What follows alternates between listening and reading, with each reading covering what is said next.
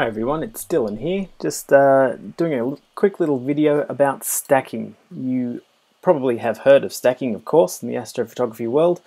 It's pretty much the staple of all deep sky and planetary astrophotography.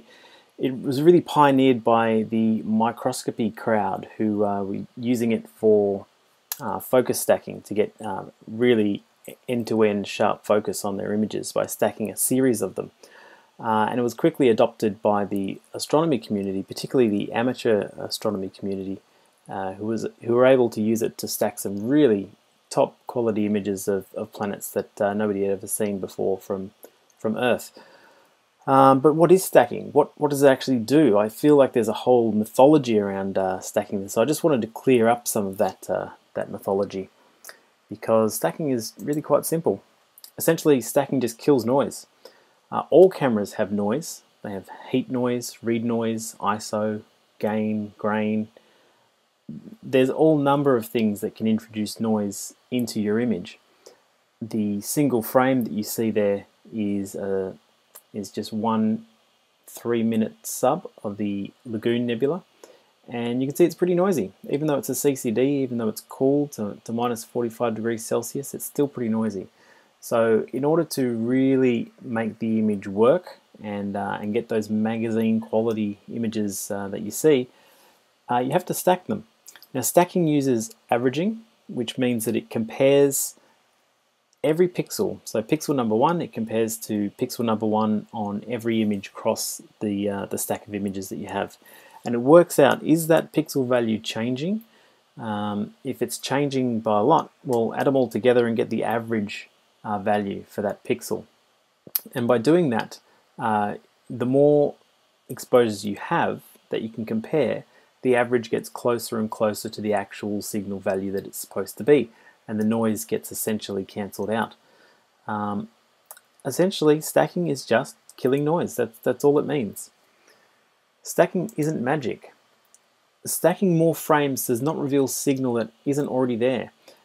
People tend to spend hours and days and months imaging a single target and with the belief that it's going to reveal more signal than is already there. But that's not the case. What it's actually doing is removing the noise so that you can see what is actually the signal. The other thing that people get carried away with is the number of exposures. You can see here on this graph, which I've referenced with the link down below, the signal to noise ratio, or the improvement on your image by stacking, really starts to peter out after 40 to 50. The improvement is so negligible after that it's almost imperceptible, and certainly nothing that couldn't be done with post-processing denoise or something like that. So that's an interesting thing to remember. But then again, stacking is magic. Like, the images that you get out of a stacked image are remarkable. A good stack reduces so much of the noise that the image can be pushed and stretched harder, and the signal appears stronger. You see detail that what didn't appear to be there before now was there, but it was just hidden behind all of that noise. So stacking really is magical in that sense, and having more frames allows you to throw away those frames that didn't work out, whether they had focus issues, or someone bumped the tripod, or there was a flash of light, or whatever. Particularly with planetary, the seeing goes up and down, so you can throw away all the bad ones and just keep the good ones. So that isn't necessarily stacking, but it's a consequence of taking lots of images and then being able to process them that way.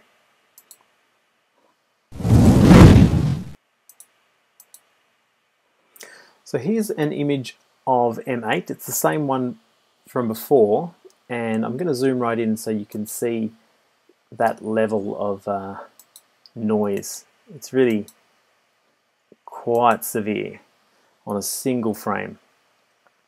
You can see there's nothing really uniform about this color across the image, and that's typical of a single frame. Now, DSLRs get it a bit worse because they've got the color array, but they've also got quite hot chips with no cooling, so they tend to get a lot of heat noise as well.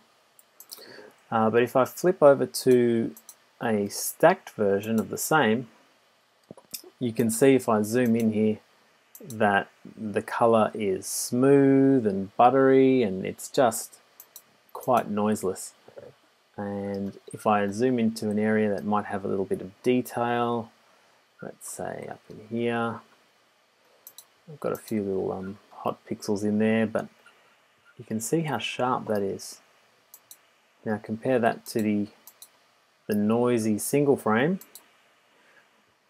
and there are details that don't seem to be there in the single, but they are in there just behind all that noise. So stacking uses those averages over that series of images and kills the noise dead, and that allows us to really push the image further in post-processing and get a really clear result.